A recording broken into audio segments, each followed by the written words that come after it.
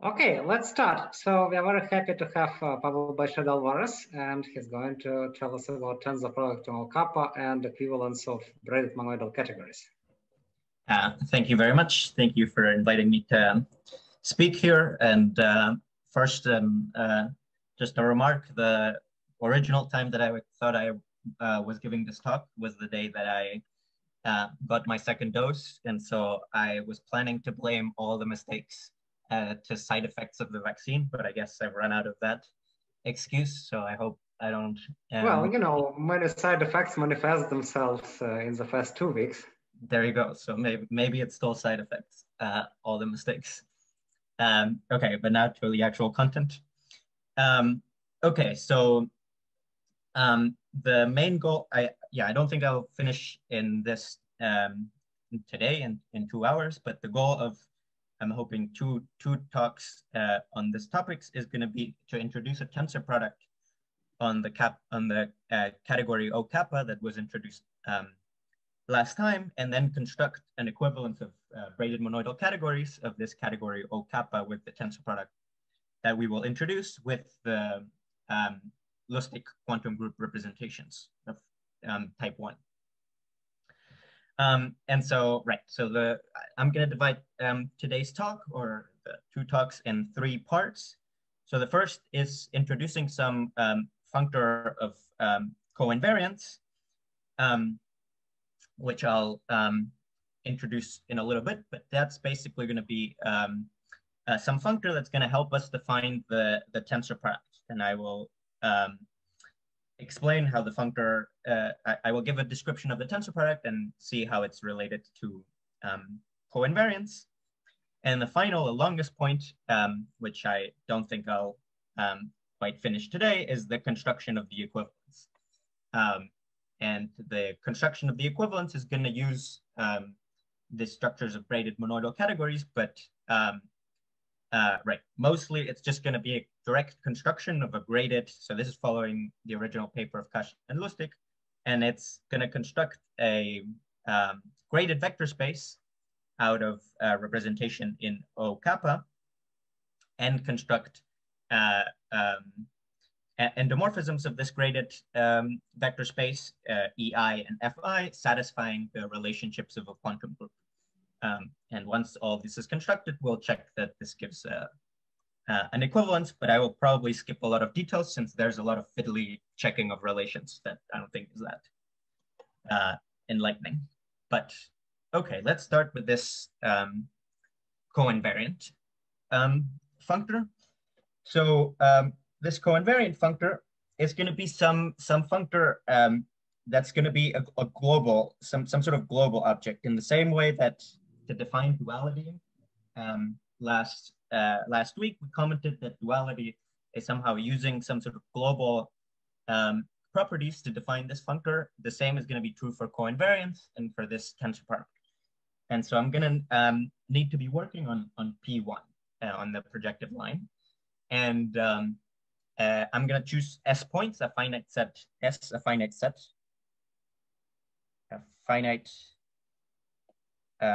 of points. And associated to this, I'm going to have some interesting algebras that we're going to use. And so let's introduce them and let's introduce the notation. So the first, we're going to denote by G odd S, and this is the Lie algebra G tensored with regular functions on P1 away from S. So this is some sort of global object. This lives on this P1 minus away from these S points. And a more local object that's going to help join this global picture with the local is going to be an algebra, a Lie algebra denoted by G kappa S hat. That's going to be some sort of analogous algebra to the G hat that we had before, but now with S different points as opposed to just one. And so this is the central extension. It's again defined as a central extension, but now of what algebra. So right, as a central extension, it fits in some exact sequence like this. But yeah, the central extension is of S copies of the loop Lie algebra. So this here is the more local object, just living nearby this S points. And this is the global object, and we'll see in a little bit how these two things come together. But right, so this is a central extension, and what it is it given by? What's the central extension given by? So this is given as the quotient of the sum of S copies of G hat kappa. Now this algebra, this sum of S copies of G hat kappa has an S dimensional center now, and so we're just going to kill part of this big center. Namely, we're going to kill the kernel of the addition map. Sorry, it's getting smaller. Okay, of the addition map from S copies of the central extension to one copy of the central. So we're going to quotient by the kernel of this addition map of the central, the central subalgebra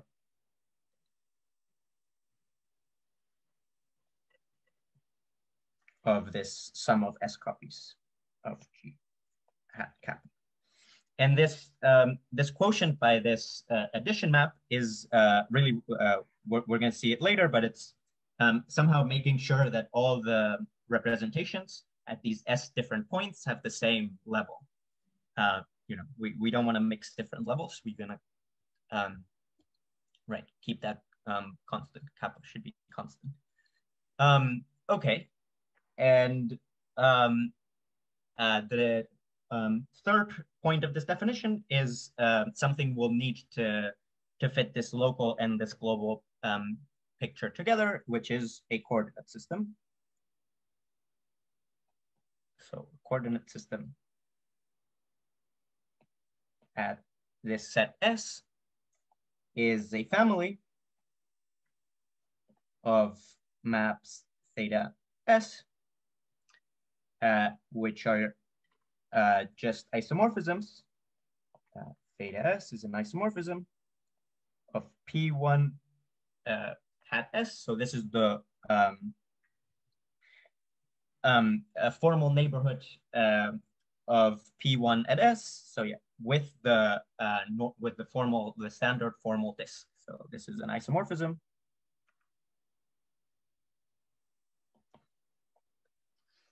of the completion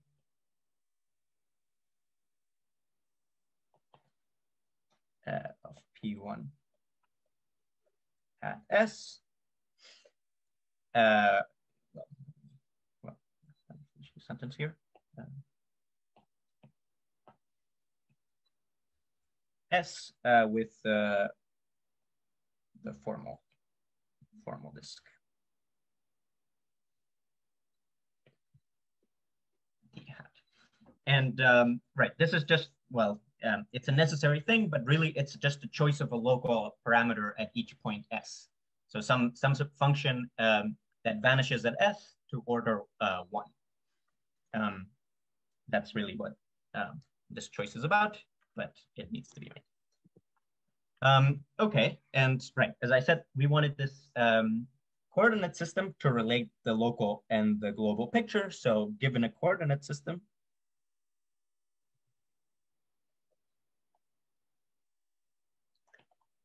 we get a map of Lie algebras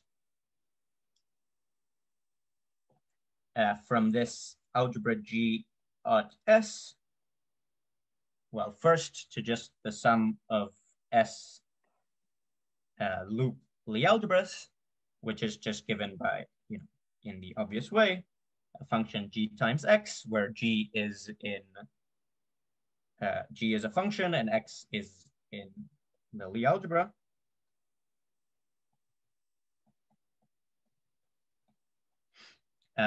maps to the S tuple of, I just use these functions phi S to give me some power series for this G and multiply by this constant element X.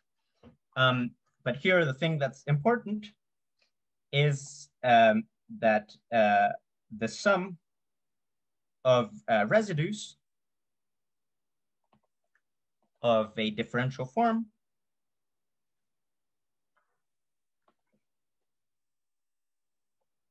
on P1 is 0.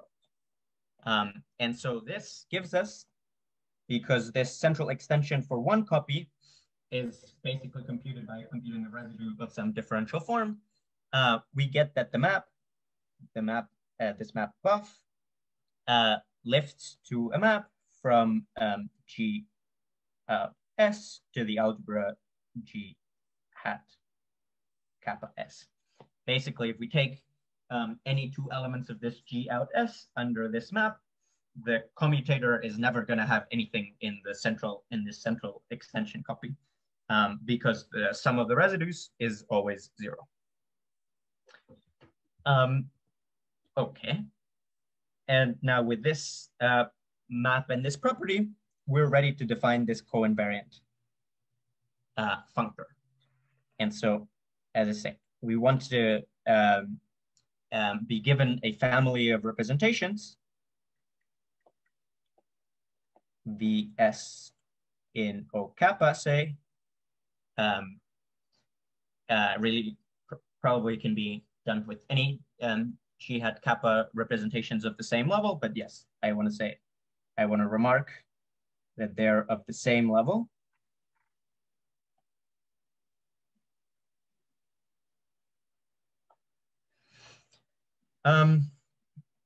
Then we get a representation of this G kappa S hat when we consider the tensor product over S. And we're going to denote this co-invariant functor is going to be denoted by C for co-invariance of Vs and theta S. And this is as the co-invariance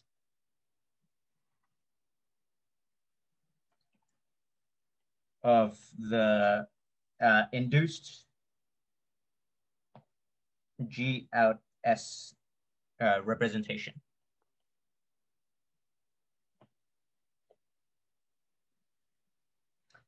So in other words, we're taking this Vs, this tensor product of all the Vs, and just quotienting by the action of G aught on this space. And this is going to be this functor, this co-invariant functor. And okay, so this is the definition, but now let's see some properties of this functor. So first, right, our category O kappa is generated by these generalized biomodules. So we should try to see what this functor does to generalize biomodules. So if we have some set of generalized biomodules,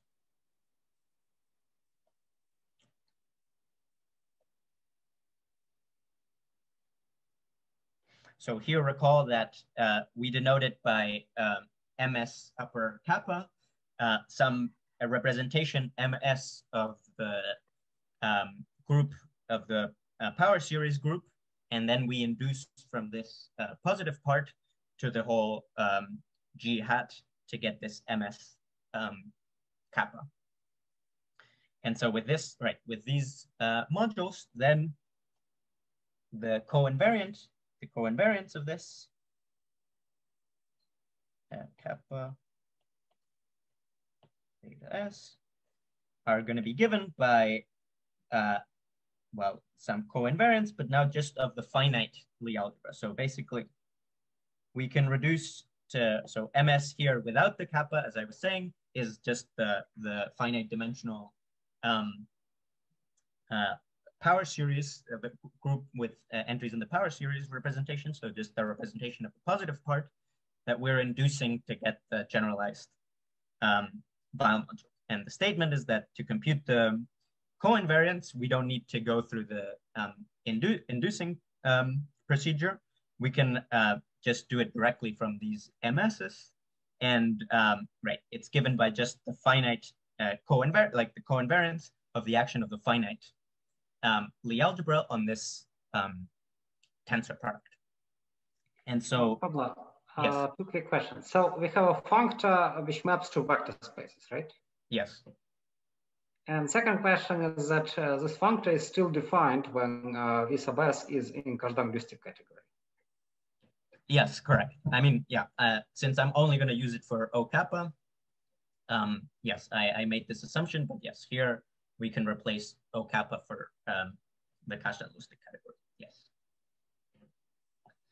Yeah, any other questions? Yeah.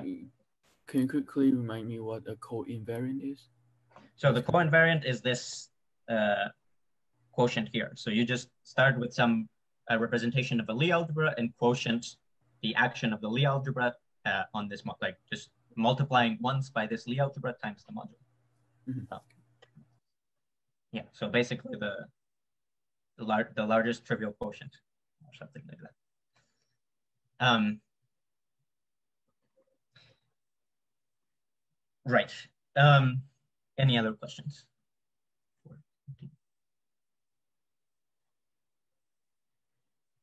Okay, so here's the main reason I do want these to be in O kappa though, is that if these collections of representations are in O kappa, then the co-invariants are going to be finite dimensional.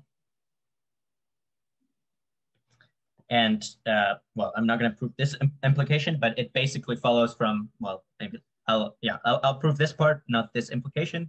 I'll leave it as an exercise, but for the generalized Weil modules, it's immediate from this formula that this is finite dimensional because just the tensor product here is already finite dimensional.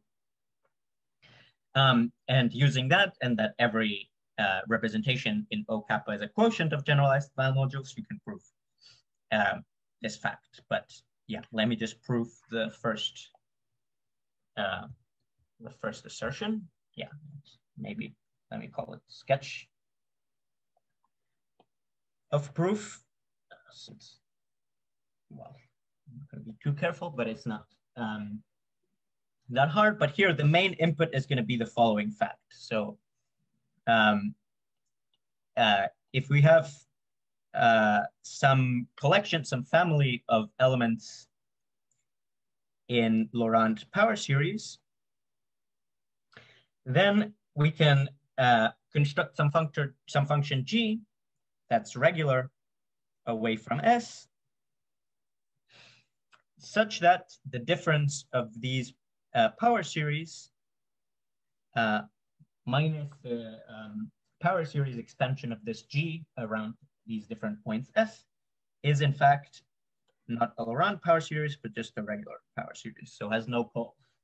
Or another way of saying it is the principal part, so the part that involves negative powers of t. If you're giving any collection of principal parts, I can find some function g that has that principal part at the corresponding points S. And so with this property and the fact that, if you recall, for some generalized Weil module,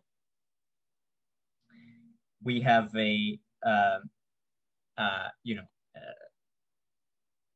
a clear, well, yeah, we know what this is spanned by, namely, it's spanned by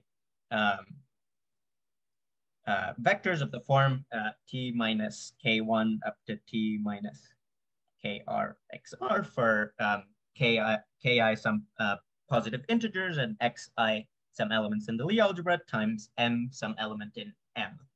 And so by induction, by induction first on the length of things here and then also on S, basically what we can do is we can use some function g, say that is regular on every point except one, and at that point has exactly the principal part given by t minus k1.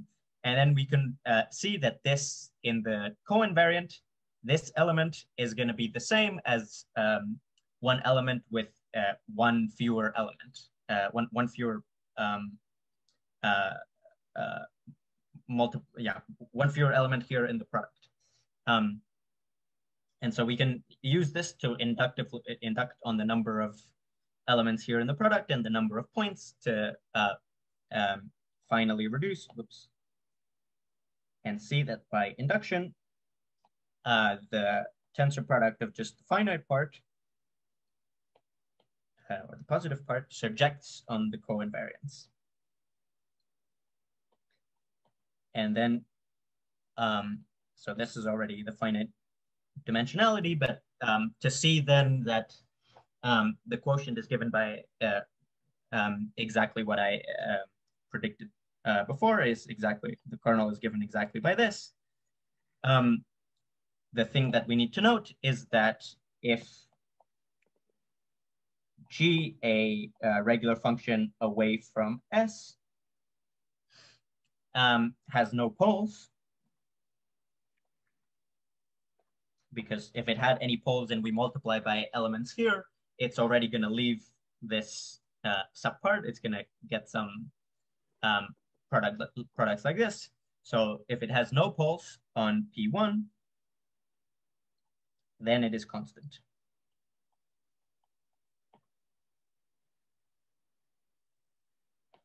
And yeah, the only possible poles are on S. So if it has no poles on S, then it's constant. And so, so the finite subalgebra of the constants included in this G on S is the only part that preserves this tensor product. And so that's the part remaining that we still need to quotient. And so right, the result follows. Okay, any questions about this before I move on to defining the tensor product?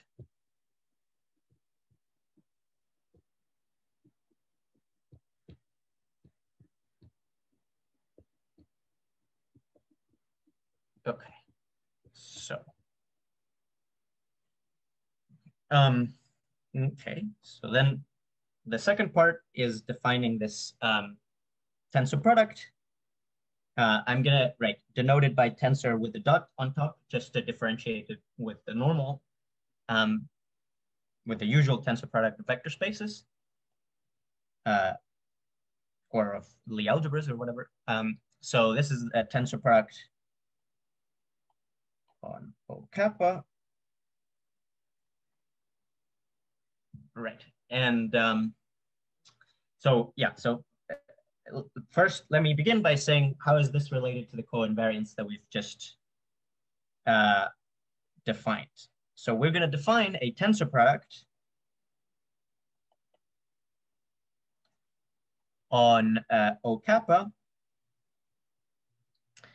such that the following isomorphism satisfied, that the maps from some element in O kappa X to the dual of the tensor product is given by these co-invariants of X, V1, and V2. Well, really the dual of this co-invariance, but okay, that's fine. And let me just make a couple of comments. So this co-invariance here, depend on these points, depend on the choice of 3 points for X, V1 and V2. And so this, right, what we're gonna do is just fix 1 point for X, say we're gonna fix infinity. But then V1 and V2 still depend on 2 points on A1. As these 2 points vary, this function, this functor C varies, but somehow locally constantly. It's going to give us some local system. And so the tensor product is going to depend on these 2 points.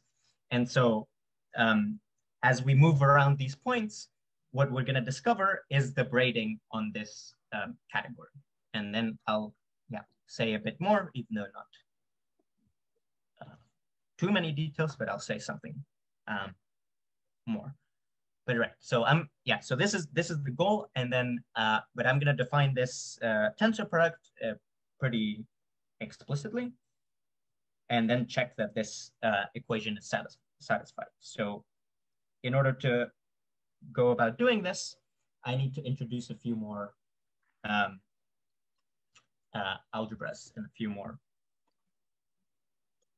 notations. So again, we're still given the finite set S, and we're still given a set of coordinate systems.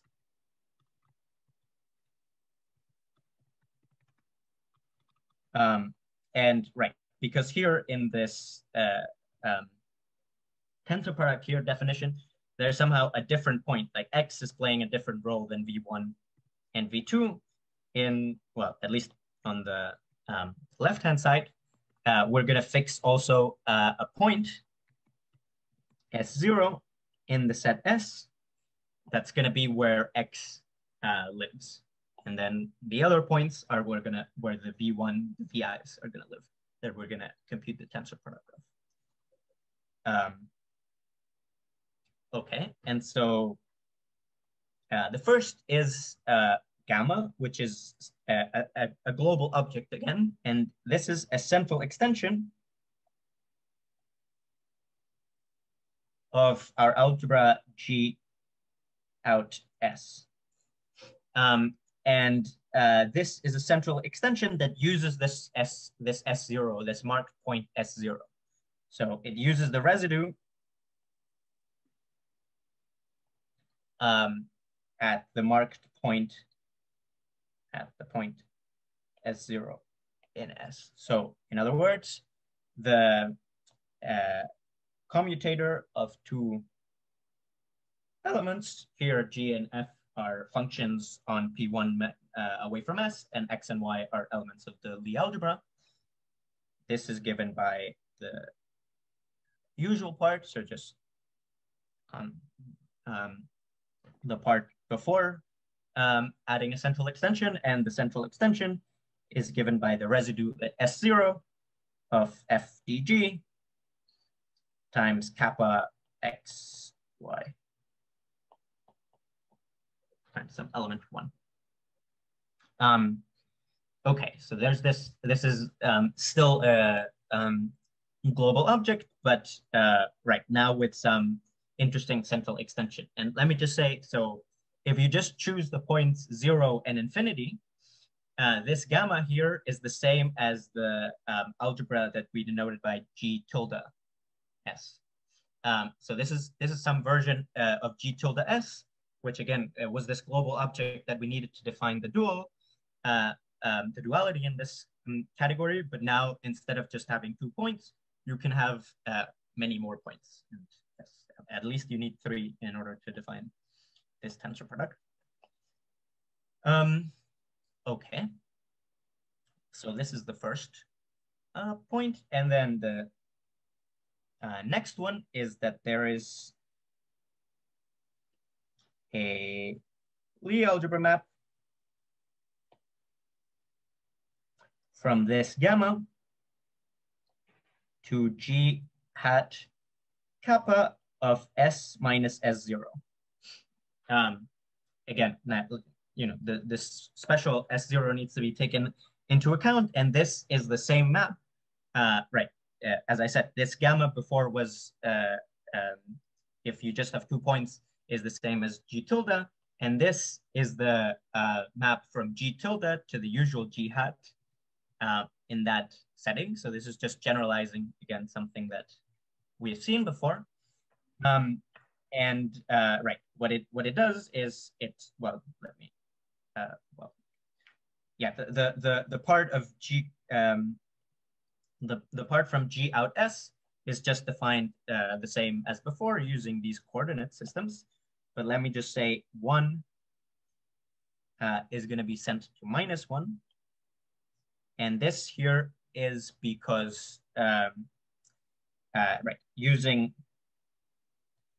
that the sum of residues of all residues is 0, we can see that the residue at S0 is the same as minus the sum of all residues away from S0, which is what this computes. And so this is where this minus comes from. The residue at S0 is the same as minus the sum of all the others. Okay, and then finally, C is that if we have now a collection of representations away from this mark point S0, so for each S but not the mark point, a family, well, yeah, let's say in OK again, but in O kappa, but you know, and again, I want to remark of the same level.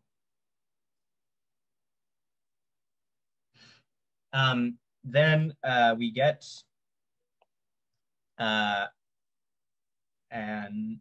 representation AG at kappa S minus S0 representation, you know, tensor the same as before, the tensor product of all of these things, and hence an induced, and thus an induced gamma representation.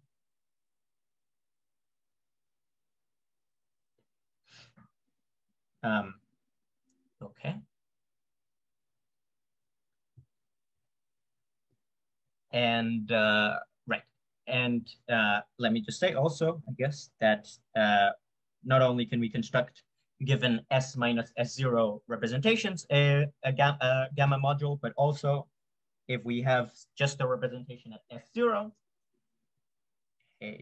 well, let me say again, even though we could do it on the Kazhdan-Lusztig category, but right, we get a gamma representation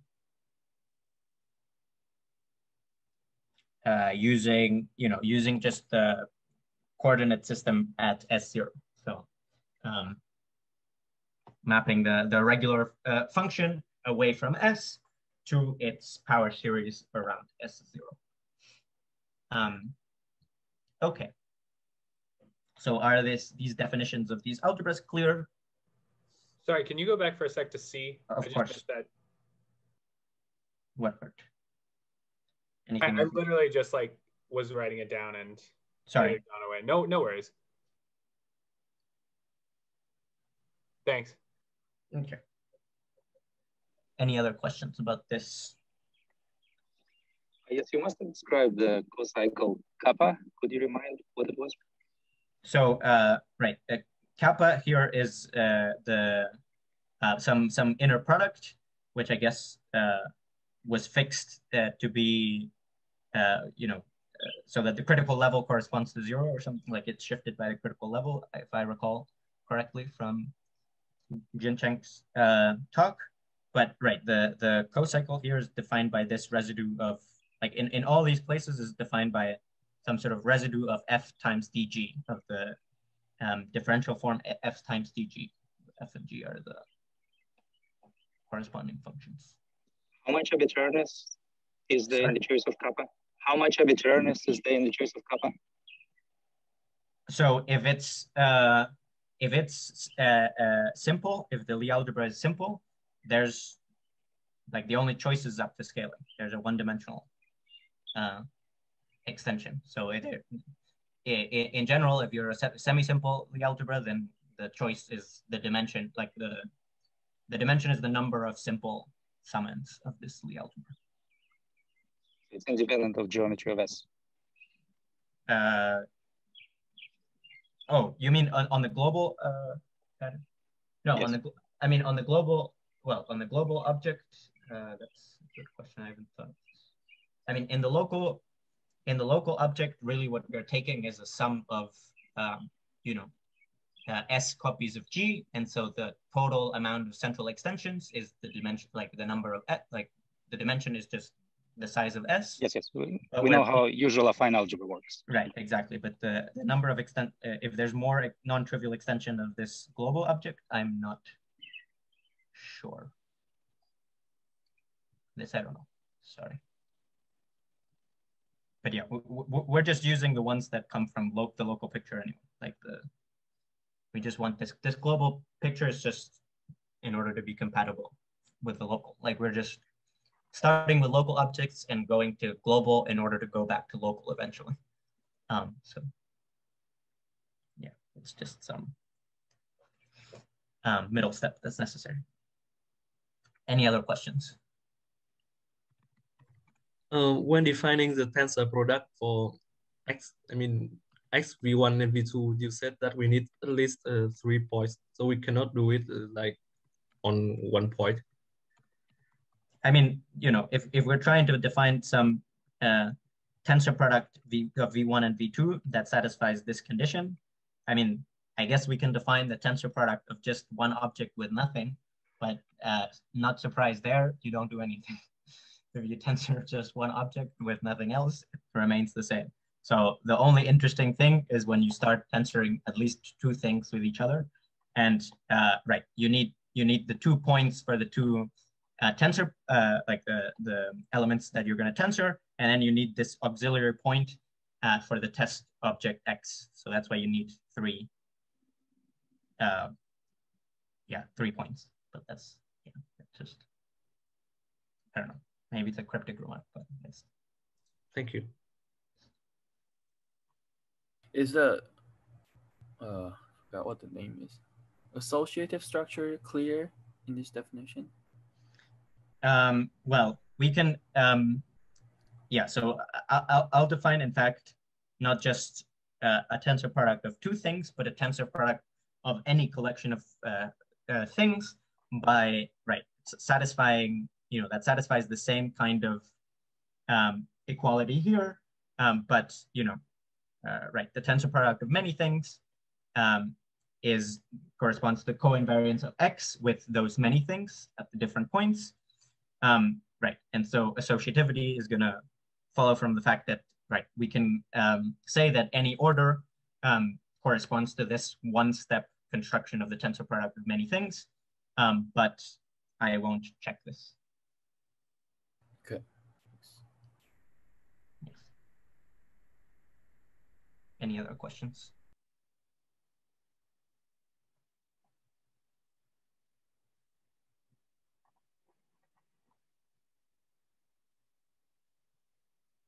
Okay. Well, let me assume there's no other questions, and then I'm going to proceed to the construction of this tensor product. Well, is it clear that one tensor V is V? With the identity? No, I guess that's, well, maybe it is clear. Yeah, it is clear in this co-invariant. Maybe let's just do it for 3 generalized file modules. Okay. For 3 generalized file modules, we know that it reduces to this, whatever it is, to this computation here. And if you tensor here a trivial module, you're not going to change anything. So this co-invariants here are going to remain the same. So it's clear that the val module corresponding to the trivial module is going to be the unit in this category. But again, that's something that I'm not going to carefully check, although this is basically the idea. Okay. And in fact, it's a proof at the generic kappa. But it requires some more thought in general.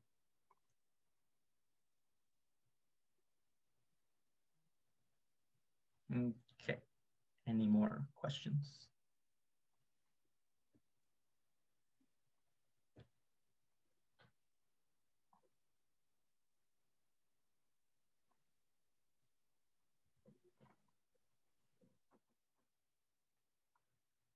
Okay, so right, so I'm gonna construct this tensor product, and right, as I say, I'm gonna construct the tensor product of many factors in general.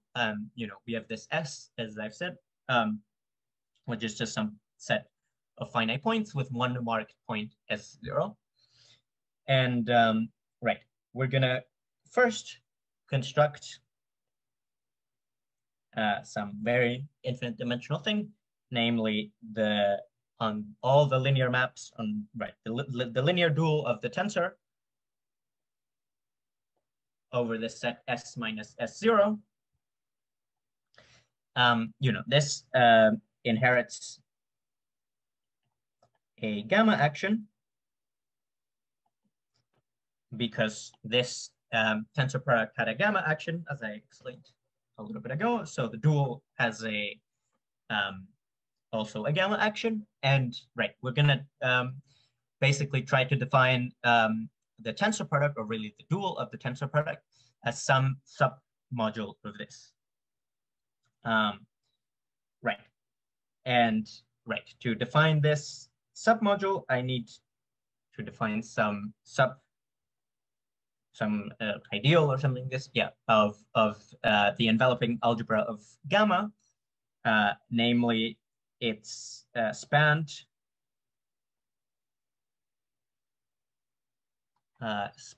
by G1, maybe set spanned by G1 x1 times Gn xn, where the expansion of G around S0 of all these GIs is in TC. So this is some sort of global analog of these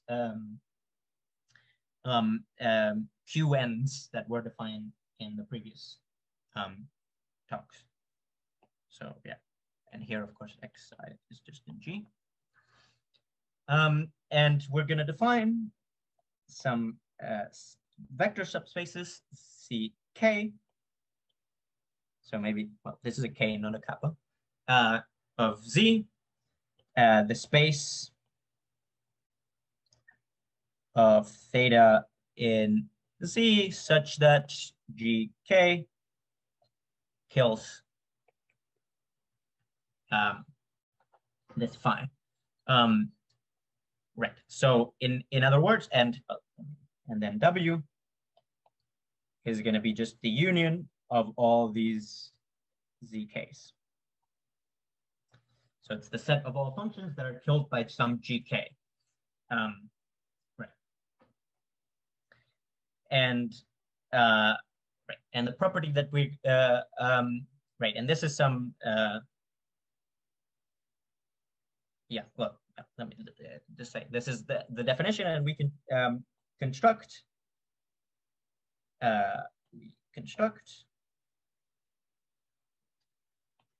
a G hat kappa action on this space, and right, basically, you know, the fact that we are forcing these GKs to act by zero is going to tell us that the positive part of G kappa acts locally nilpotently, and so extends to a G kappa hat action. That's basically the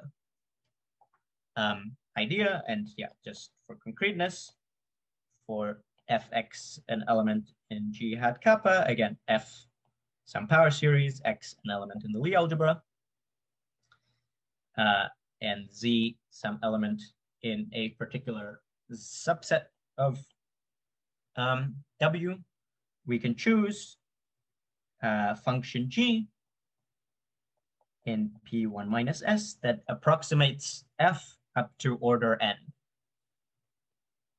So if we take the difference of F with the power series expansion of G, this lies in Tn times Ct. And then we can define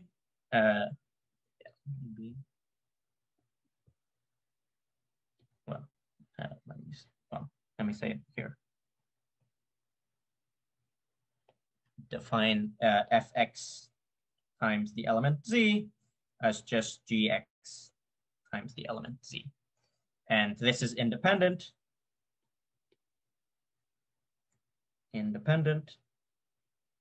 of the choice of G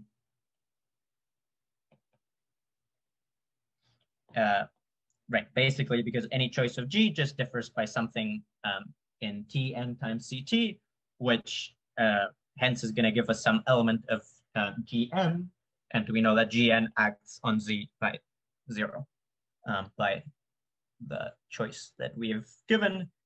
And then so can I ask before you yes. turn the page, you have a definition of G capital N, and in your definition, where is capital, like what is capital N doing? The number of factors. N is here. Oh, that's a product. I see. Okay, thank you. Yes. Thanks. Okay.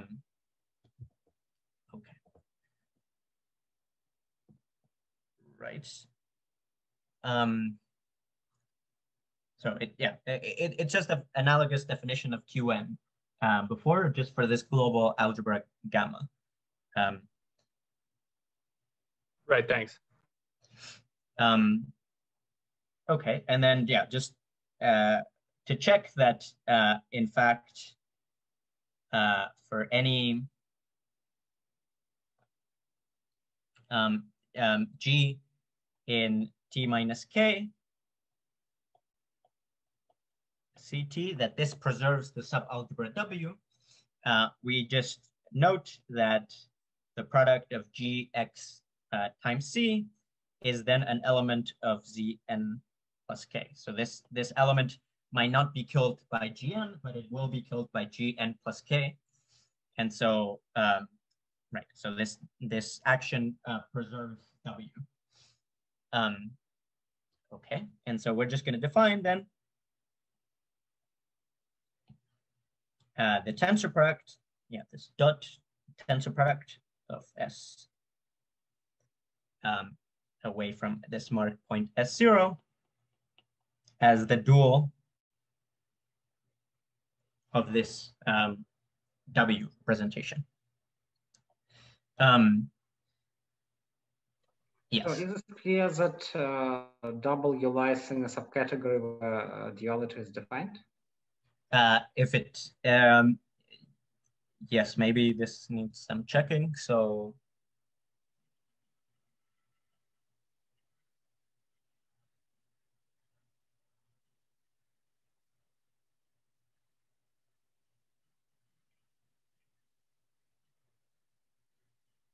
I didn't. I forgot to check this, so I'm not sure, but I'm sure. What's the question again? Whether this W, the way that we've defined, it's clear that the duality is defined on this W. Again, we can restrict the Vs to be an O kappa, so probably can reduce the generalized file modules somehow. And can you show the definition? Sorry. Okay, so right, so this functor taken Z is left exact. Mm-hmm.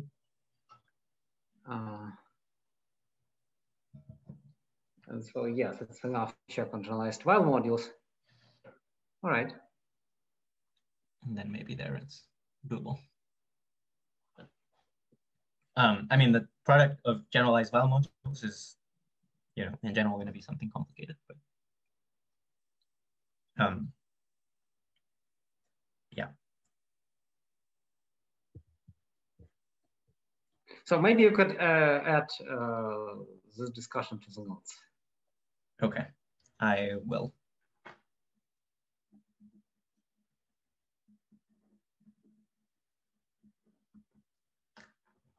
Okay.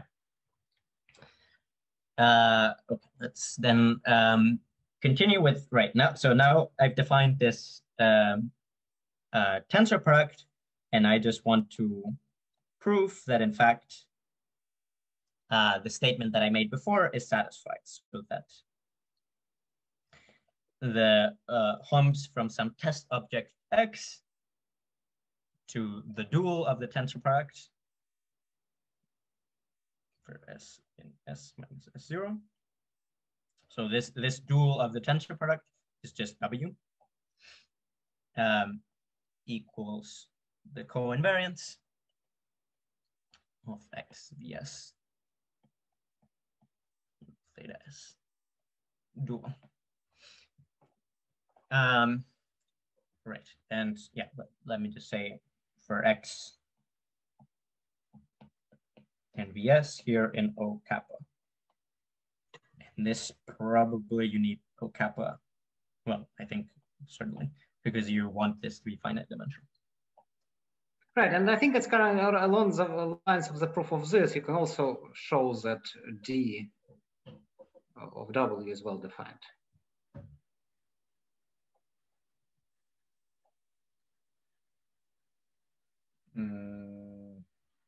Fair enough. Well, I mean, D of W, well, okay, W is, so let's see.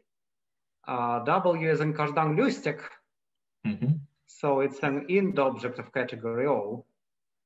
So dW is going to be a pro object. And then to test it's in category O, you need to have something like homs are finite dimensional and maybe some. So if that's enough, then it follows from this.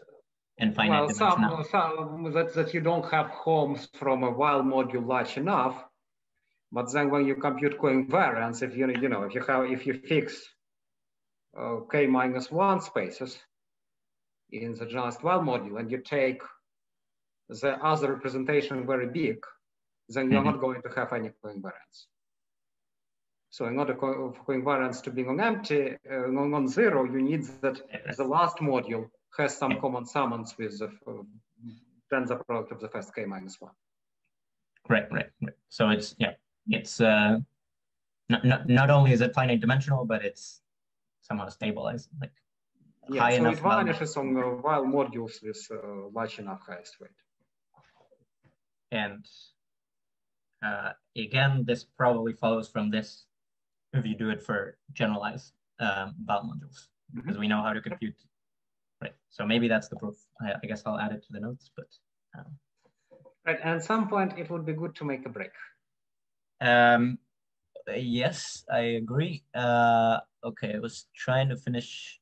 I have 2 more pages to finish the construction of tensor products and these properties. So maybe I can include that, and then we'll go to other stuff. Let's make a break now until, I don't know, 5 or 4. Okay. Meanwhile, do people have questions? On the right-hand side, do you mean X and then lots of Vs? Right, yeah. S here is an S minus S0, and S here is an S. Yeah. So yeah, both sets have the size of S.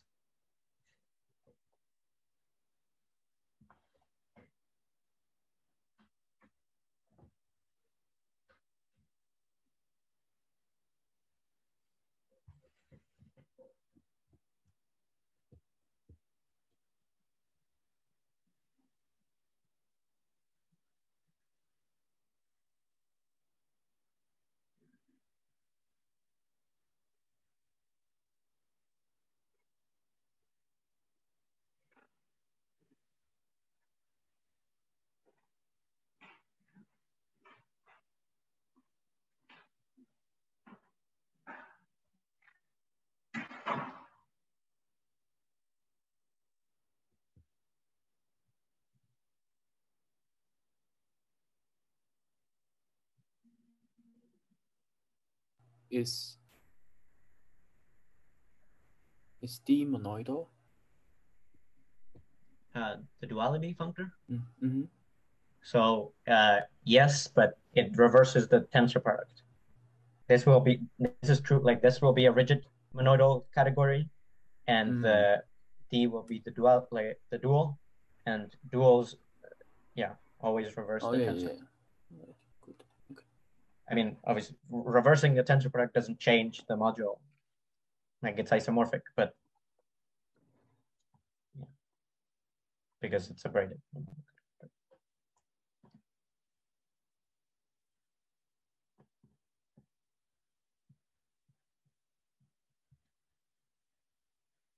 And we are working on P1 because it's easier, or it's I think you can do it in more general curves, but it's probably more complicated. I mean, I think here we're using things, definitely using things about P1, but maybe, I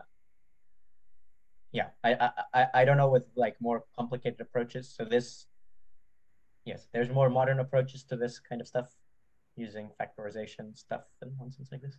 And maybe with that, you can do it in more general curves, but the easy approach is in P1. So we're going to do it in P1. Well, I mean, people have been studying conformal blocks and model curves for quite a while. There you go. you still have an equivalence? Well, maybe I'm spoiling something. So the equivalence is of the local object. Like the equivalence is of O kappa as a tensor product as a monoidal category with the representations of the quantum group. Like it's just the global is just used in the middle in order to define the tensor product. But the category itself is a local thing. Right.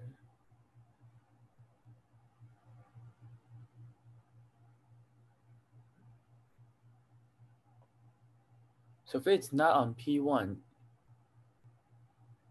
you might have structures more than braiding.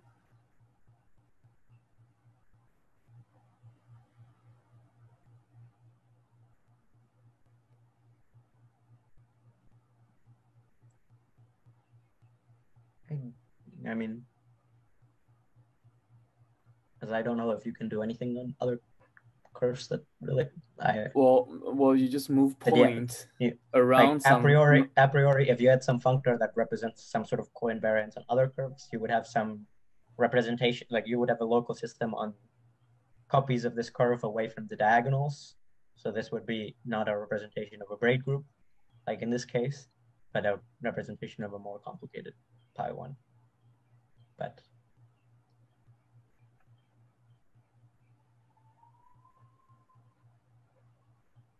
I don't know if that's actually what you get. I don't know. Well, okay, so I would really like to know, because maybe this somehow relates to my work. So if anyone knows, please let me know. It will be very helpful. Thanks.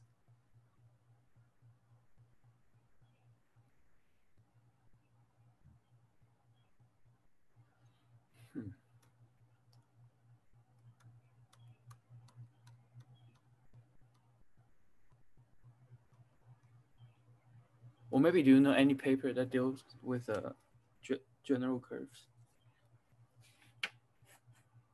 Well, I mean, you can Google conformal blocks or conformal blocks from affine the algebras. That's what this is about. Okay, thanks.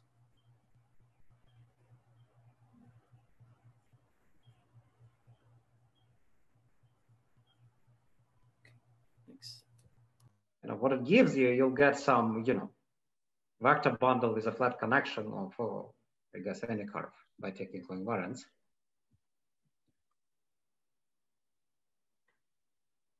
I mean, but on P1, you get the usual braided structure. I'm wondering if you get something else. Well, I mean, you get a vector bundle with a flat connection. Whatever fundamental group is, it will act on a fiber. Right, but how does the braided structure get generalized? Well, it's a relation of the fundamental group of a suitable, suitable space. Okay,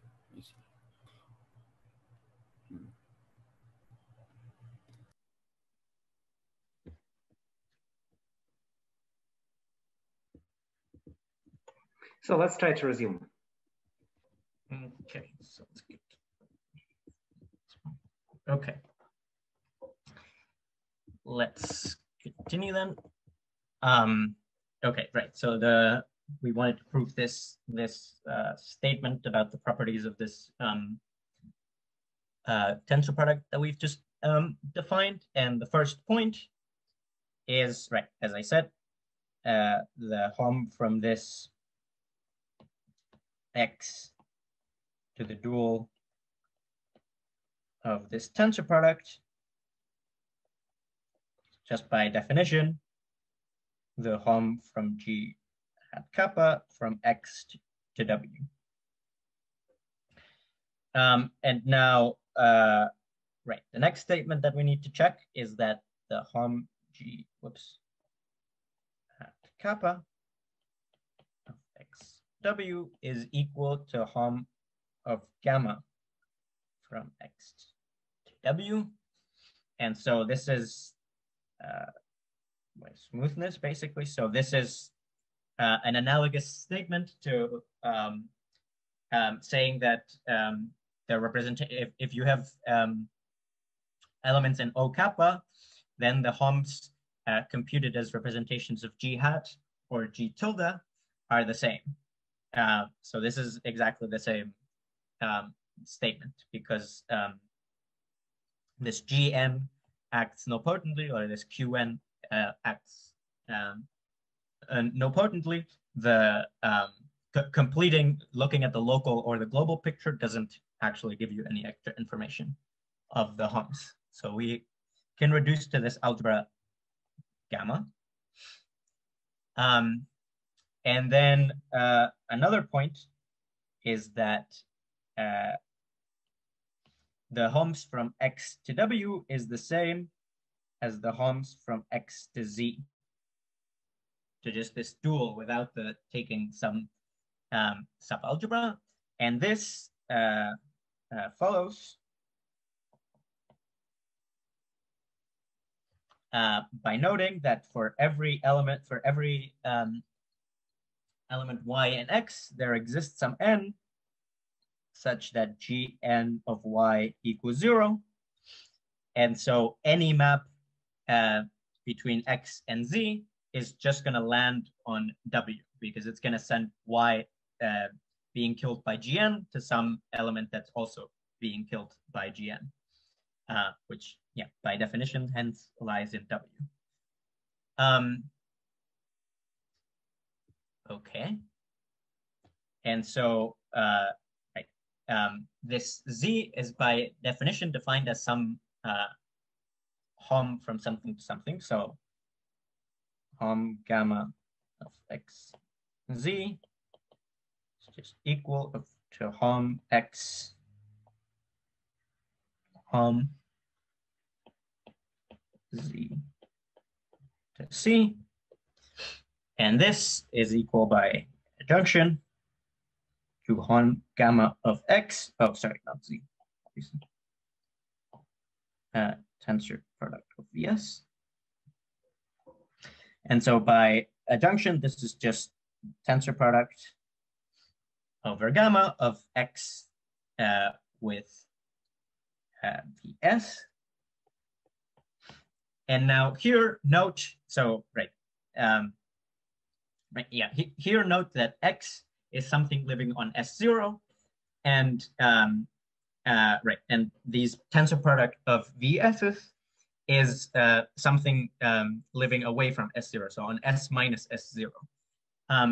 And because of this property that the residue adds up to 0, the residue at all the points in P1 add up to 0, and the fact that the level at X and these Vs's is the same, this tensor product actually is a representation, factors is a representation of this algebra G out, the outer algebra G out S. And then, right, the last point is just noting that by definition, this Hom here is given by the dual of the co-invariance.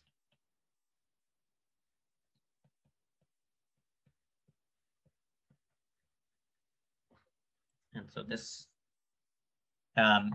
finishes the proof of this property. Yeah, any questions about this proof? So yeah, basically maybe the thing that I say is just by construction of this module, there's nothing much to say. There's other constructions of this tensor product in terms of some limits or something like this, which construct more directly the tensor product and not the dual of the tensor product. But with this definition of the dual of the tensor product, every, like the fact that this represents this co-invariant functor is basically, there's not much to say. It just follows clearly.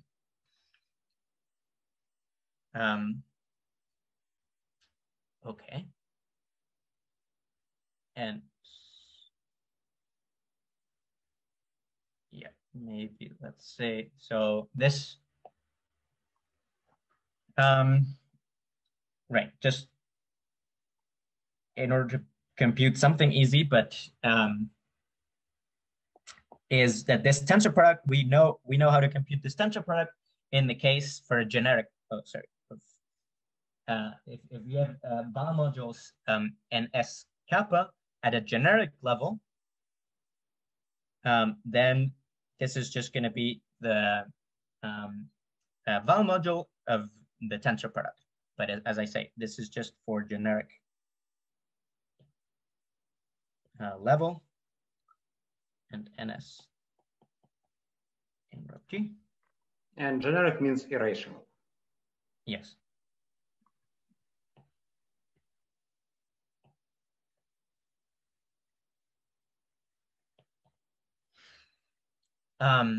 Okay, and the proof of this, well, here really what we're using is that, well, yeah, I don't know if we checked this last time, but Hom of NS kappa, or well, I guess this follows from what I just said. This can be computed by co-invariance as the co-invariance of NS kappa and NS kappa. I guess this is the case of the tensor product with just one element, dual, and this is one-dimensional. And NS kappa, if for NS, yeah, sorry, this is one-dimensional if NS is irreducible. So. But don't you need to pass to some duality at some point? So this duality didn't fix simples. What? Duality this duality function didn't fix simples. Yes, so there's going to be some, sorry, you mean, yes, here. Okay, oh shit, yeah, you're right, correct. Let me say this. Is that clear? Can you read this? Well, should I write begin? Yes, please. NS dual kappa. Yes. And then, yes, here. So maybe a remark for the audience is that you can modify the duality so that it will fix all simples. You essentially need to twist with some automorphism of your algebra. But if you don't want to do it, then you need to do. Yes. Let me just, for NS simple, this NS kappa also simple, and this is one-dimensional.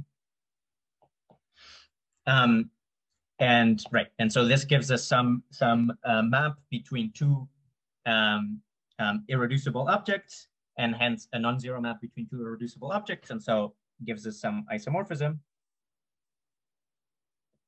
that the dual of NS kappa is NS dual kappa, and we can just do this for every irreducible summand, since the category at an irrational level is semi-simple, And so the result is true. So this hasn't been mentioned. Maybe you can write it as a remark that when kappa is irrational, then the category is semi-simple.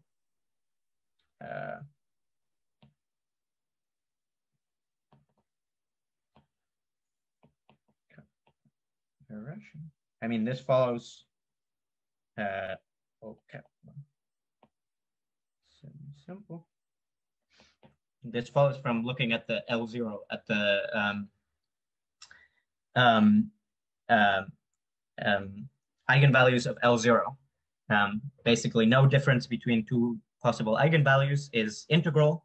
And so we saw from the previous talk that then there can't be any maps between well, modules. Okay, so this, so we have this, and then, right, so we can freely change between duals, and like the duals we can move inside. And so we can just then see that from X to the tensor product of n s kappa equals X to dual of the tensor product of ns dual kappa. Sorry, two kappas here, and then right. So this step is saying just that we can right. The duality isn't right. The duality. What? Yeah, the duality acts in this simple way here, and this is just the coinvariance between X and, sorry, no, I got confused.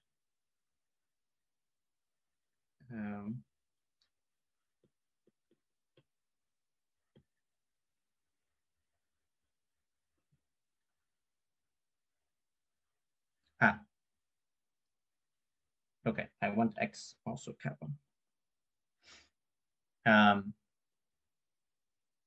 And this is the home, sorry, I think I just of X to tensor NS.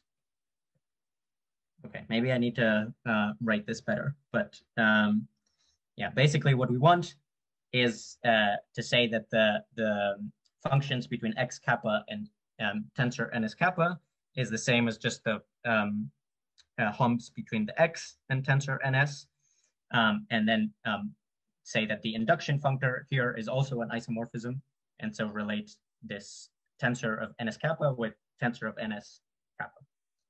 But maybe I haven't said this too well, so I'll write it better in the notes.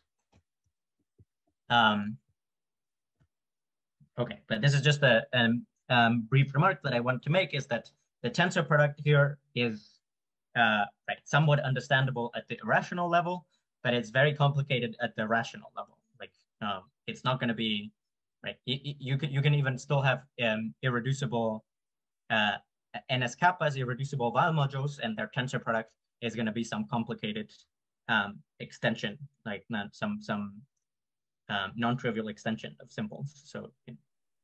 But what's true is that if you take this tensor product of two Weil modules, then the result has a filtration by Weil modules. I will state this. So okay, good. Thank you for going ahead of the talk. Okay, but then yeah, let me state a theorem, even though I'm not gonna prove it. I'm just gonna make some remarks about it. So for kappa not causative rational, the category O kappa with this tensor product is a rigid braided monoidal category. And so the proof, I'm going to omit it because it's very long. but let me make some remarks. So, right. So as I said about the braiding, yeah, to understand the braiding,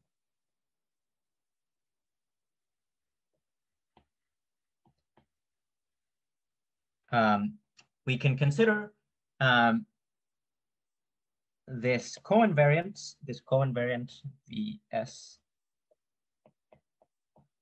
theta S as S varies.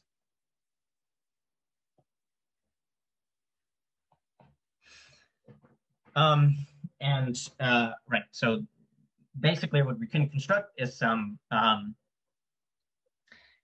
D modules such that this is going to be the flat sections.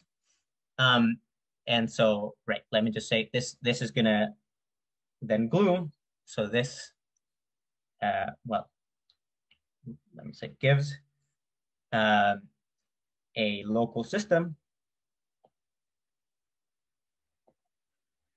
on P1 times S, whoops, minus the diagonals.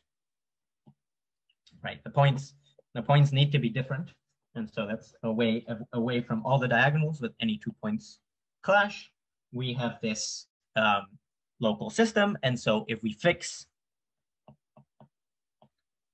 S0 to be equal to infinity and let S minus S0 vary, then the tensor product, or really the dual of the tensor product, I guess, is going to represent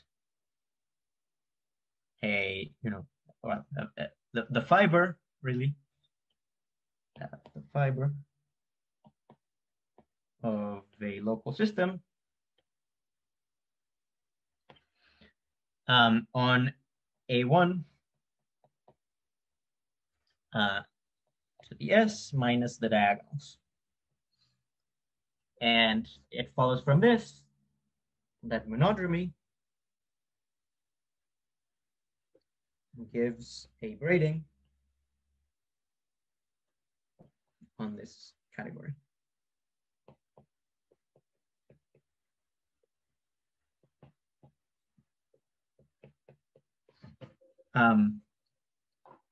Yeah, let me just say this, and then maybe also say that the D modules, the differential equations that appear in the D module with this flat sections are very interesting, and there's a lot to say, but I definitely don't have time to say any of this. But some gamma functions will appear later on, and the gamma functions appear because hypergeometric functions appear related to the braiding of this category and the D module that appears here. And so this is about the braiding part, but there's also some statement about rigidity. And let me just say that, so this condition that kappa is not positive rational is required for rigidity. Again, we're gonna skip the proof, but maybe some very vague ideas. It's basically you just reduce it to checking rigidity of the val modules, and to check rigidity of val modules, again, using the tensor product, you reduce it to the rigidity of small enough val modules. And for this small enough, you need that these small enough val modules are irreducible. And you can ensure that if kappa is not positive rational, but not otherwise. So that's the very brief idea of the proof, but yes, I don't. So yes. In the last talk, if I remember correctly, this assumption is made because we want to prove that all generalized Weyl module has finite length. Yes. So this is like the right. You want that the Weyl modules for some small enough character or something like this are irreducible, and this is not true for. Okay. Well, I don't know if it's not true, but it's not. Like, well, I mean, while modules have infinite lengths. There you go. Yeah. For positive rational. And so the duality here is just D. Yes, yeah, maybe.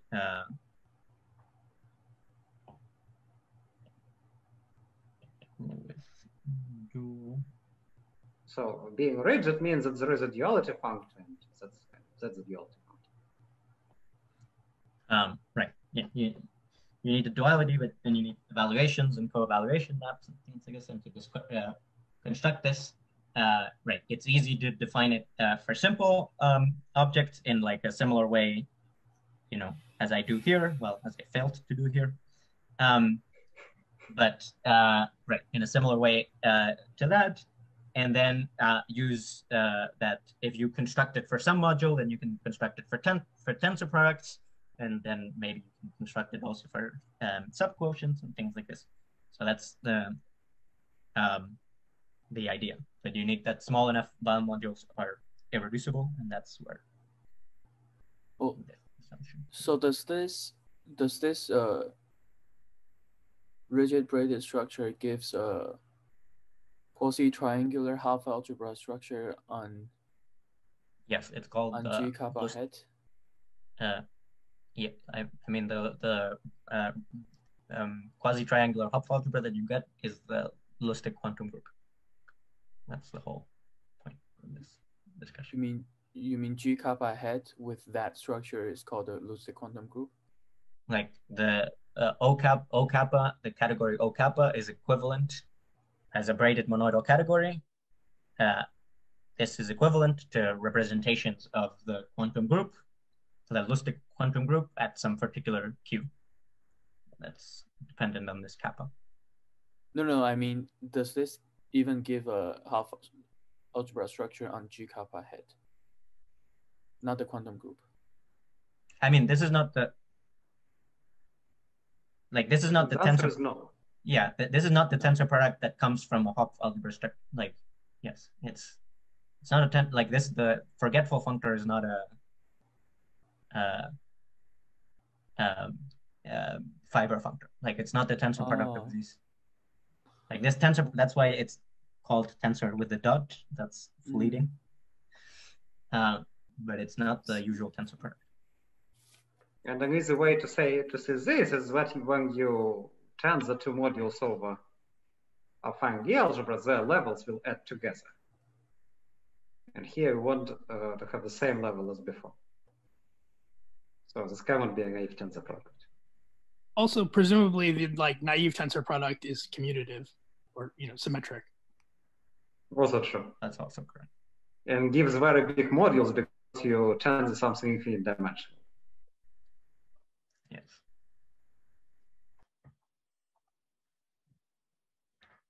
Yes, but yeah, this rigid braided monoidal category is going to have an underlying Hopf algebra that this is the representations of, and that Hopf algebra is the Lustig quantum.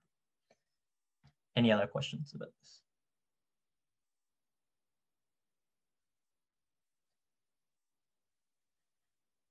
Okay, so then let me start the third part in the equivalence, and let's start with constructing a functor from O kappa to UQ modules to the Lustig quantum group module. And right, I want to start first with some vague idea of what's going on, and then try to go into the details. I'm not going to go through all the details because there's a lot of checking of many relations that I don't think is too illuminating, but I want to right, give the basic idea of the proof today, and then see how far we get with some of the details. So yeah, first I just want to introduce notation. So V sub lambda is the irreducible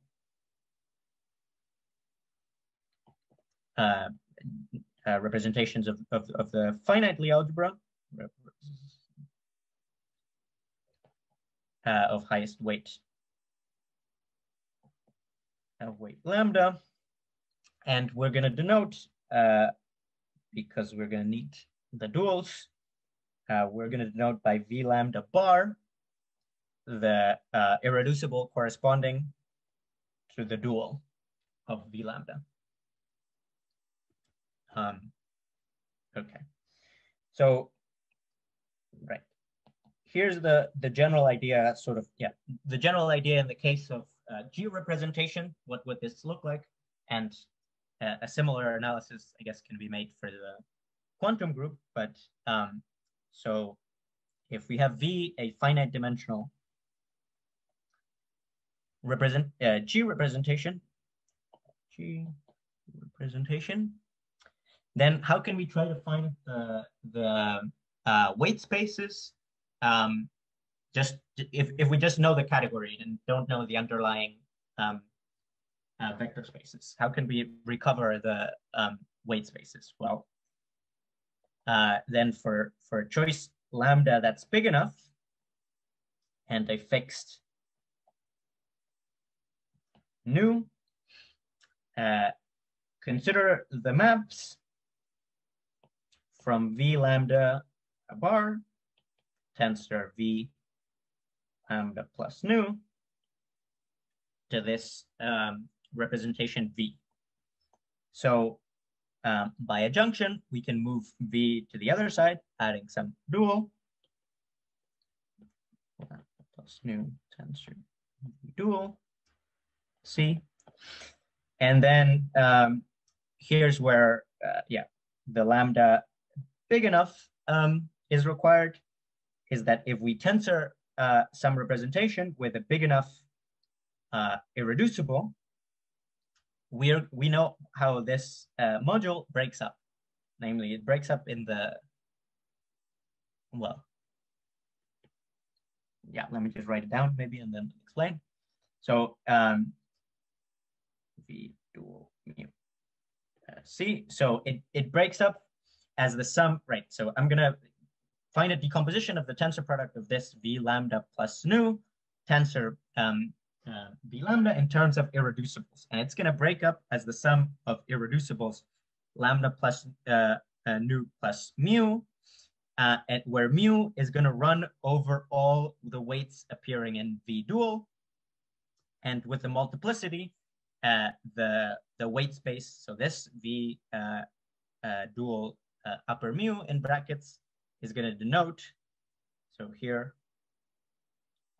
V, or let me say, for representation W mu is the mu weight space of W in G mod. Right, and so finite dimensional, whatever. Right, and so once we have this decomposition, we can move things around, or maybe, well, yeah, let me say, so this is just the sum over mu of Hom G. So we can move this V lambda to the other side and then get, and also the dual, this dual vector space to the other side, and then get V not dual mu tensor V lambda. And now, because these are irreducible, there's only a non-trivial map when lambda equals lambda plus nu plus mu. So this is going to be V of minus nu, I guess. Sorry, no. There's a problem, of course. The mu weight space of V dual is the minus mu weight space of V, or the dual of the minus mu weight space of V. And so I'm going to get V nu. Okay, so the bottom line of this discussion is that we can understand the weight spaces of V by considering maps out of modules of tensor products like this, where lambda is large. And so I've made this computation for G modules, but a similar thing is true for quantum groups, for a quantum group. And so we can recover the weight spaces by just, if we just know. But for the quantum group, you will need this category to be semi-simple for this argument. So for the argument, the way that I've stated it, correct. But in the limit, we're still gonna for the argument, you need the semi-simplicity. But in order to recover the weight space as Homs like this, you don't. But yes, argument maybe it's more complicated. And but you need to take what? You need to take V lambdas, replace V lambdas with while modules for the quantum group or something. Right, yeah, of course, yes, correct. Yes, of course.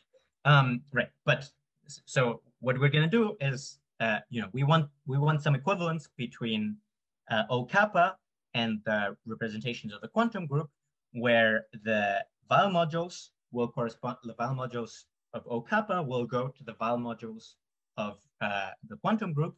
And so we're just gonna mimic this argument. So we're gonna take functions or Homs from the tensor product of Weil module for lambda bar and a Weil module for lambda plus nu, and let lambda go to infinity, which is gonna be need some discussion. Right, but take the limit as lambda goes to infinity and consider the Homs from a tensor product like this to V. And what this will recover is the corresponding weight space. And so this is going to give us a construction, a functor that maps, right, in this case, representations of G to the underlying graded representation, or graded vector space, sorry. So this recovers the graded vector space, and the only thing that now remains is the operators EI and FI. So then, so in the category, we will mimic. Wait, sorry, I'm a little bit confused. So now we are. So this is the idea. Yeah, so now we are coming from the category O, and then we want to go to rep of UQ, or the other way around. No, we're starting from a representation of the category O kappa, and then we'll construct an element of rep UQ. But the point of this discussion is saying, if you just have the category, but don't know the underlying vector space, how do you recover the weight spaces? Just by knowing stuff about the maps in the category. So you just know the category is an abstract object. How do you recover, say, the weight spaces? And the point is, you can recover the weight spaces by considering maps from tensor product of Weil modules like this when lambda goes to infinity. So maybe a little bit of discussion is in order. So there is something called Tannakian formalism. Yes. And what is it doing? It tells you that, if you have kind of Hopf algebras, let's say over, Hopf algebras give you categories of modules, which are rigid monoidal categories. And how can we recover this Hopf algebra from the category? Well, we cannot just do it from the category itself. We need a fiber functor, which is if we know that this is a category of Hopf algebra, there is a category of modules of a Hopf algebra, there is a distinguished functor to the category of vector spaces, which is the forgetful one. So now we've got a braided monoidal category, which is a Kazhdan-Lusztig category, or category O kappa, and we want to establish an equivalence with representations of a certain Hopf algebra. For this, we need to have a fiber functor. We need to have a functor to the category of vector spaces, which will respect the monoidal structure. And Pablo explains how we are going to construct this functor. Yes, and in fact, it's not just going to go to vector spaces, but to graded vector spaces, just basically for free. And then if you want it to vector spaces, just add all these functors, right? And right, so yeah, so let me just say, so we will use this construction to give a graded vector space X of V for V in O kappa. And then following the paper by Kazhdan-Lusztig, we're gonna construct and then construct operators EI, FI. Again, yeah. So what we're gonna do to construct EI and FI is construct maps between these tensor products of Weyl modules, which will then induce maps between these different weight spaces, right? EI and FI are going to change the weight space, right? And that are going to give us these, right? With using these maps of tensor products of Weyl modules, we're going to construct these operators EI and FI, and then I guess the proof of Kazhdan-Lusztig just checks relations of EIs and FIs, and says that they're the relations of the quantum group. And I'm gonna try to skip as much of those details as possible because they're not particularly illuminating. But yeah.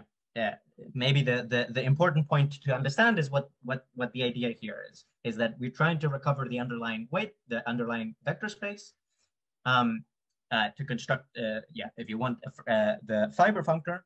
And to do this, we can do this directly from the category by understanding these HOMs from tensor product of Weyl modules as lambda goes to infinity, some sort of limit. Okay, any questions about the ideas? So, and the construction somehow guarantees that checking relations is sufficient for Q generic. Correct, yes. I mean, somehow for the Lusztig quantum groups, there is a whole lot more so this is generators. This will be the second point that, maybe, well, it was, I'll start next slide then, is that the second part of the argument, so the first part is this constructing this map graded vector space, but the second point is how do we construct this for roots of unity for this rational elements? And to do this, basically we're going to do some sort of, well, if you want limiting procedure or something, it's like we're going to construct it for, instead of a fixed kappa, we're going to have a varying kappa. So we're going to map kappa to some ring and then specialize this ring at different points. And for most of the points, it's going to be the semi-simple category when kappa specializes to something irrational.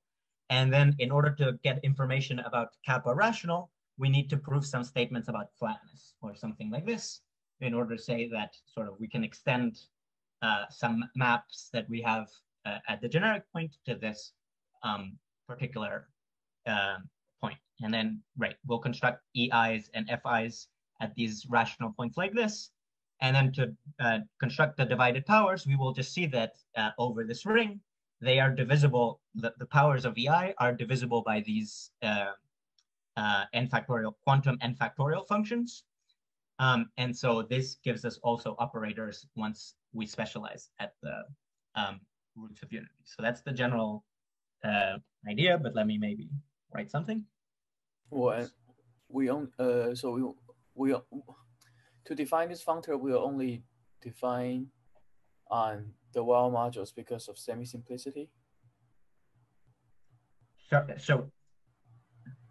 like this functor is going to work in general. Like something like this is going to work in general. It's just no, but V is a fine dimensional G rep. Well, so this is So this is just the idea, like Oh, we're gonna replace, see, we're gonna replace v lambda by sorry. some vowel module in O kappa, and this by another vowel module in O kappa, and v is gonna be any element in O kappa, and this is gonna give us some functor degraded vector spaces, right? But somehow, right, things are gonna be easy to check at generic points, and then to construct anything at the special points, we're just gonna argue by some sort of flatness over the string, some sort of flatness properties over the string or something like this. By the way, this discussion of Qs and kappas is difficult to follow if one doesn't know a formula which connects the two. Yeah, so I will say it later, but I guess I can write it somewhere. So here, right, O kappa to UQ mod, where Q equals e to the minus pi I over kappa. Which doesn't make sense as stated because currently kappa is a two-form. Yeah, okay. Yes, so but the point is that there is a distinguished choice, and then we kind of take the ratio. Correct. The distinguished choice is this normalization to critical level, so that 0 is the critical level. But yes, let me just abuse. Yeah, from now on, kappa is just going to be a number with this normalization. Okay. Can you say it more explicitly? So, right. So there's a one-dimensional. Yes. Right, and kappa at 0 is going to be the critical level, and the rational points are going to be the interesting ones. So I think this fixes. What is kappa at 0? This number kappa is going to correspond to the critical level O kappa.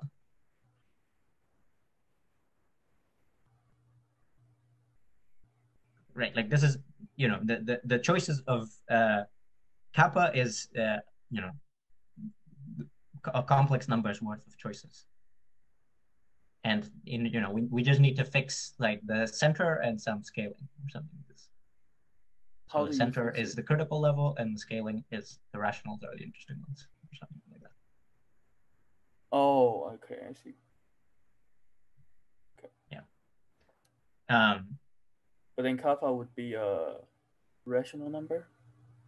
No, kappa is in general a complex number, but the only, well, let's say, yeah. Oh, okay, yeah. okay. I mean, in general, complex number. Okay. Right. So right. So yeah. So let me say what I was saying about this. We will consider G hat kappa modules over ring R, the ring of analytic functions on C, meromorphic at infinity. Right. So and the point is somehow this G kappa modules and you know, you usually needed to specialize the kappa one to be some element of the complex numbers, but we can instead act on R modules where we specialize this you know, this kappa to just be the function, you know, x. The right.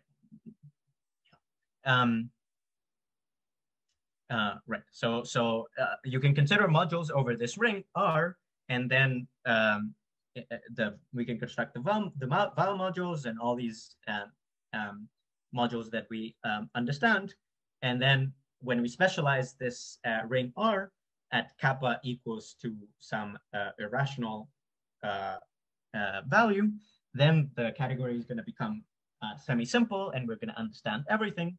And so this is going to give us information about HOMs over R at particular points, and then the flatness is going to tell us that something about the rational points.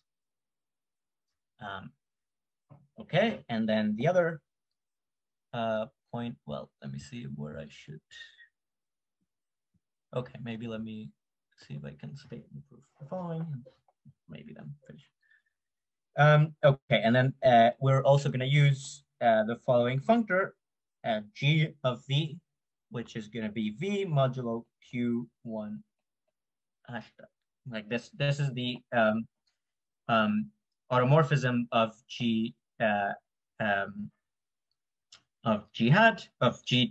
tilde, sorry. So this q1 is really just spanned by products, of the form t minus k1 x1 t minus kr xr.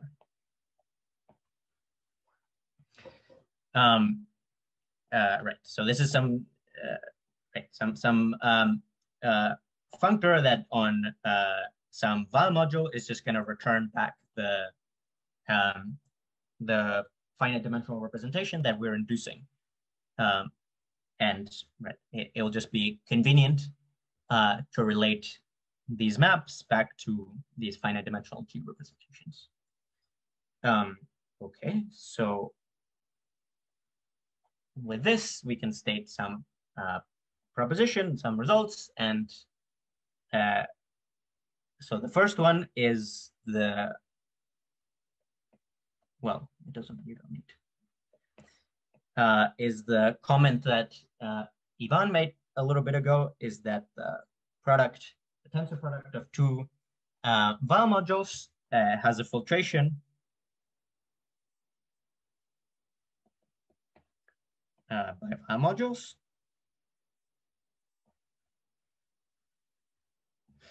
So I think I'll skip the proof of that one, but maybe I'll do the proof of the other. So B for V, a module with a val filtration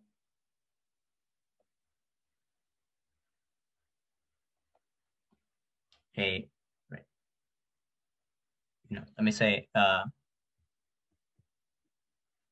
val filtration over this ring R. So right, this V module is now a module over R, and it is a filtration by val modules that are all flat over R. And and W some G at K representation of the same level, let's see. Now the level is an element of R, not an element of C. Then G at capital VW is flat over R. So this is the flatness that we're going to use over and over to understand things, some Homs like this, by understanding, well, right, we're going to understand Homs from tensor products like this, and this is a val filtration. And so the Homs are going to be flat over R, and we're going to understand them at the generic point and then say, well, we know the rank at the special point because of flatness. Pablo, I'm suspicious of this statement. I believe it when W is going to have a dual val filtration. Otherwise, I don't believe it.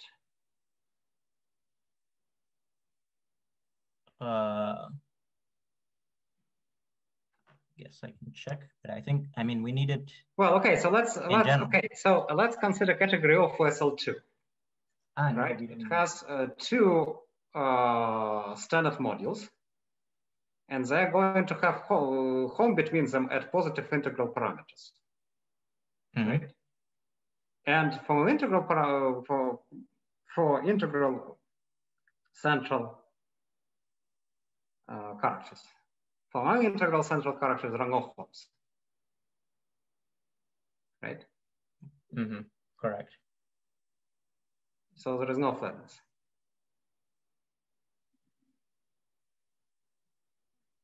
Okay, I need to think, but I mean, we'll definitely need this for W having valve filtration. Well, dual valve filtration. No. Yes, because I mean, I understand your point. Like, I understand your point, but maybe there is duality missing somewhere. But a well-behaved object is a home from one module to dual valve. No, I understand that point. But right, maybe this can be addressed in the notes. Correct. Okay, so let me state this before we finish. So then the functor G is exact on the subcategory, on the exact subcategory of V in O kappa with valve filtration.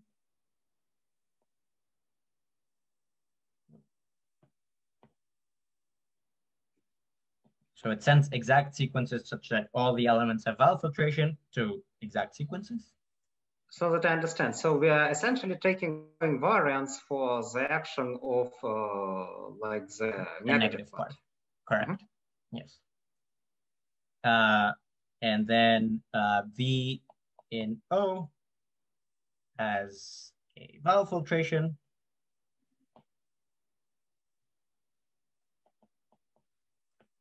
If and only if X1 V lambda kappa equals 0 for every lambda. Okay, I don't know if I really have time to prove things. I mean, I can finish now and prove next time, or? Well, let's, okay, so next, okay, so how much stuff do you have? Several pages. So less or equals than 1 hour.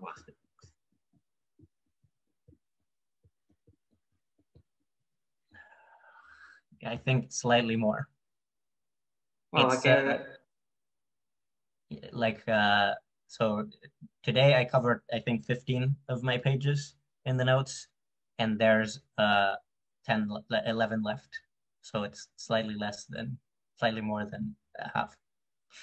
I mean, considerably more than half. Well, okay, so maybe we can do this. So we can, okay. So do people have questions? And don't leave, because there will be a discussion of when the next time happens. Well, just to make sure, a valve filtration is a filtration with quotients of valve modules. A valve filtration is a filtration with like a filtration is associated gradient or valve modules or assembly. Okay. Right. So every generalized valve module we know has a valve filtration, for example.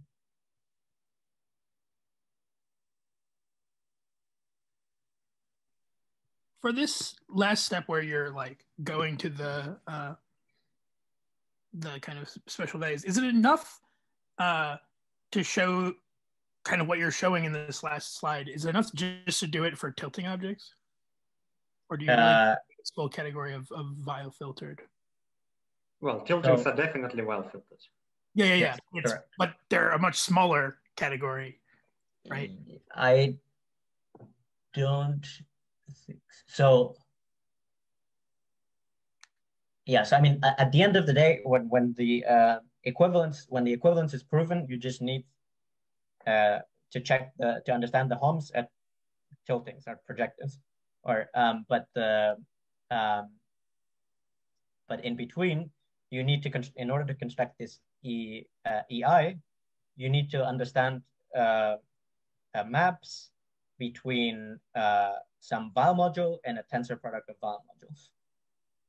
Basically, like some right? Some function, like you're gonna construct functions like from V lambda plus nu minus alpha I to V lambda tensor kappa everywhere. V nu. Right, and the fact that this is sort of changing here, the degree by alpha I is gonna give you the EIs and the FIs changing degrees by alpha I.